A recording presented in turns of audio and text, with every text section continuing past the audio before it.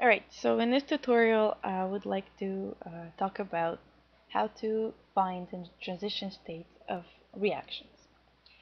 In this tutorial we'll look at an SN2 reaction where the carbon gets replaced by fluorine in a CH3X molecule. The main steps of this procedure are outlined here. So the first thing we will do is we would guess the geometry of the transition state for this reaction. Then we would optimize this, and finally we will verify that the geometry that we got corresponds to the transition state. And if it would not work out, then we will try a different guess and restart the whole process. Of course, the first thing you have to do is to draw out our guess of the transition state, and this is what mine looks like.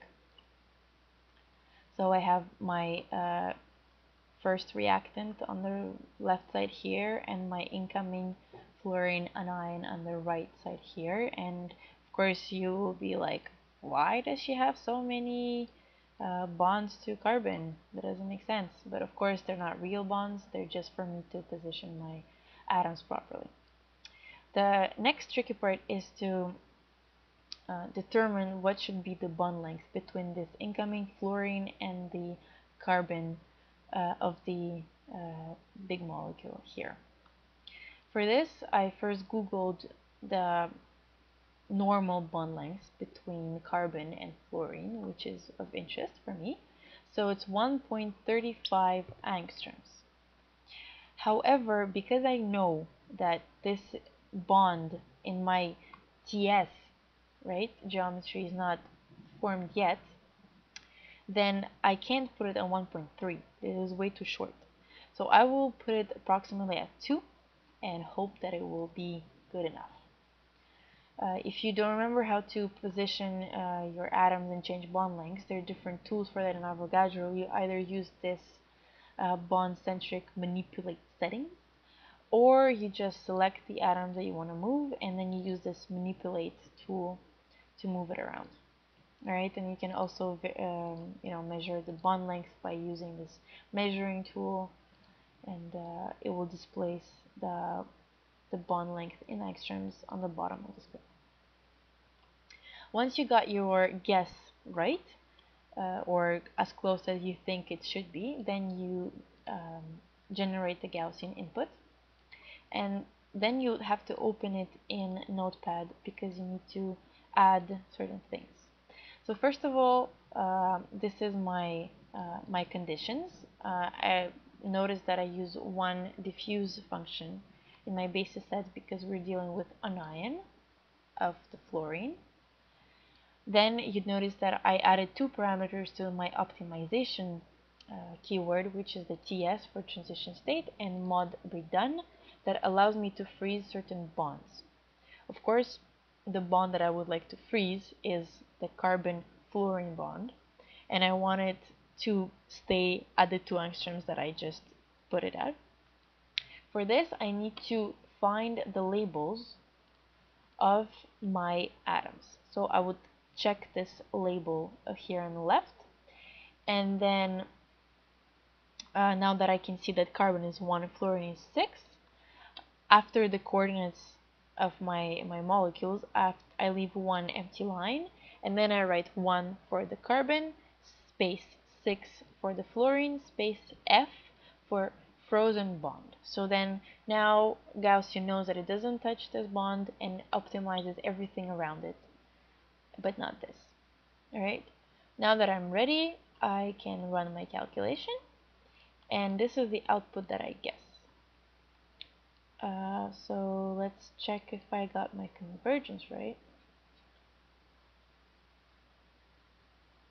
Alright, so everything converges properly, perfect. Let's look at the Avogadro of this output, and so this is what my optimized guess looks like. Seems fair. Alright, so now I will use this geometry, so these coordinates, for the input of my verification step. And the verification step is simply a frequency calculation, right? So this is my new input. I'll open it Notepad to make sure everyone can see.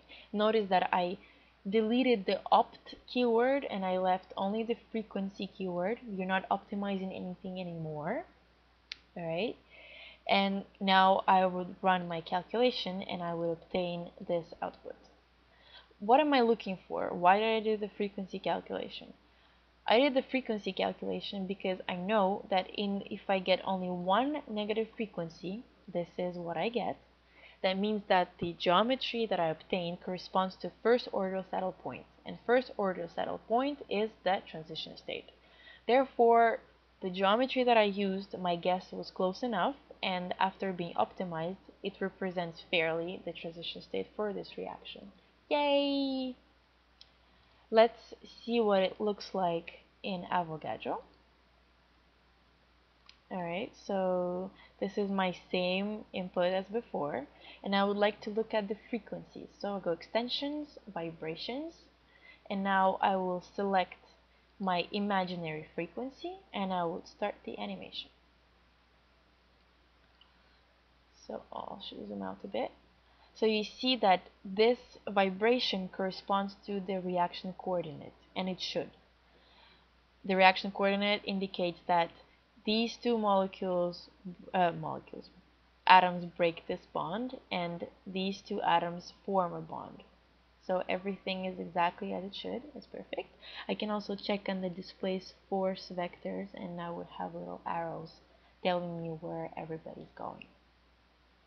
So because this calculation was successful and my verification showed me that I found the real transition state of this reaction, I can stop. However, if I would get second or third order saddle point, of course I would need to restart the whole process with a better guess and hope that it will work. So of course you can see that this approach is a bit tedious if you have a bad idea of what the transition state geometry should look like. But if you sort of know, then it could work out pretty well. So this is it for this tutorial.